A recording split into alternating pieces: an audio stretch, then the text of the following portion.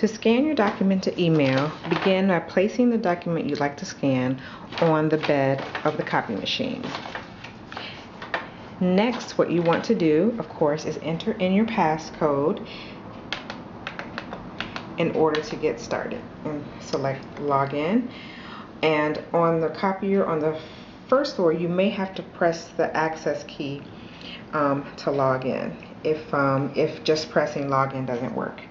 Once you're on the screen, select fax or scan, and the email boxes that are automatically entered in will show up on the front page. All you have to do is select your email box. You will see your email show up in the field, and then press start. Alternatively, if your email does not show up, you may enter your email address yourself. You follow the same steps we mentioned, but this time you select the direct input.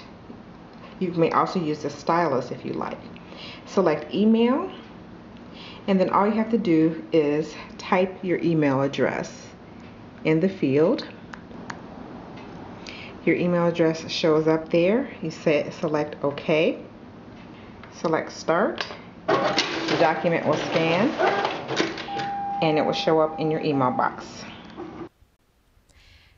Now, all you must do is open up your email and log in, and you will see a message from the copy machine. I scanned to the MS Copier, and so here is my message from MS Copier.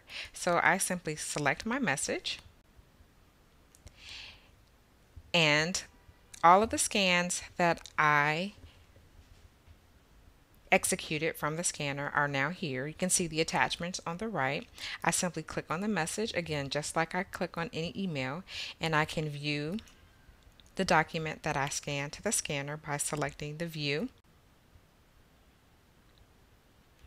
And here's the document that I scanned on the scanner.